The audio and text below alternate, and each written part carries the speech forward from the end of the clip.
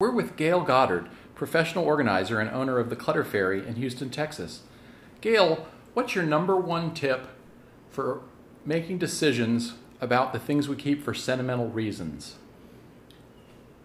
Sentimental stuff, it hangs up everybody, and the first thing that you have to do is decide that you don't have to keep 100% of whatever it is you're sentimental about. So I tell people to keep a representative sample.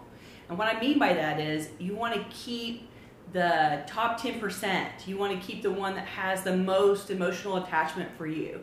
Instead of keeping every piece of paper that your dad ever wrote his handwriting on, you want to keep the ones that have the best emotional bang for the buck. You want to keep the birthday cards where he actually wrote a note in them. And you want to toss out the little scribbled piece of paper that he wrote on.